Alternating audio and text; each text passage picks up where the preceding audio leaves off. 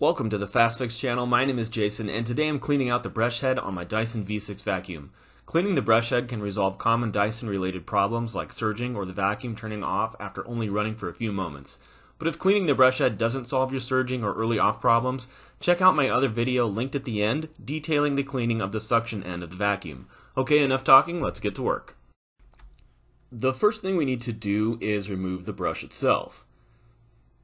There's a retainer cap on one side of the brush head, and as you can see, the channel is fairly large and a screwdriver will not work. So I'm using a bottle opener. Hey, shout out to Old Chicago and their epic beer tour. If you don't have a bottle opener, just find something with some width about it that can mostly fill the channel. Turn to the left and the brush will come loose. Simply pull the brush out of its housing. Sometimes twisting can help the brush come out easier. Once the brush is removed, take scissors or a razor blade and remove any hair or debris that wrapped itself around the brush. You might be thinking we're all done, but not quite yet. See all the compressed dust and debris lodged in the back? It's pretty hidden but needs to be cleaned out. This can also be a source for surging and early off issues. You can unlock this retainer with a common screwdriver, but if you don't have one laying around, a quarter works just as well. Make sure to turn this clamp all the way to the left so that the channel is parallel with the leading edges of the housing as seen here.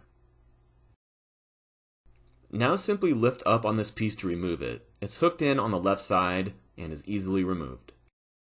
See all the dust here? This can accumulate over time and cause the brush to not perform well. Clean all the dust out while also inspecting the intake tube. Clean out any obstructions here as well. You can make use of common household items to clean out this area. I'm using a butter knife, which works well. As you can see, there was actually quite a bit of debris in this area, and I'm certainly glad it's gone. This should help restore the cleaning power of the vacuum. In my opinion, there's no reason to get this area spotless because it'll become dirty after the first moment of use. Just getting out the blockage is what's most important. I don't advise any further disassembly of the brush head unit because the steps you've taken to this point are all that you should need to do to fully clean the unit. However, if you need to take the unit apart for other reasons, you'll need a T8 Torx screwdriver as seen here. Simply find all the screws and remove them. The unit will separate and you can replace or clean parts as needed. Again, unless something is broken, going this far to clean just isn't necessary. But if you had to do it, here's what it'll look like. I didn't fully disassemble this unit because, again, there's just no reason to go this far for a cleaning job. However, I will say this will give you the best access to the intake tube should there be an obstruction that you couldn't remove from the steps earlier. Reassembly is very easy. See the hook on the left side? Simply set the hook and lay the piece down to its original position. Using a quarter or screwdriver, clock the clamp to the 12/6 position. This will secure it in place. Install the brush by inserting it back into the housing. Spin the brush around and apply pressure.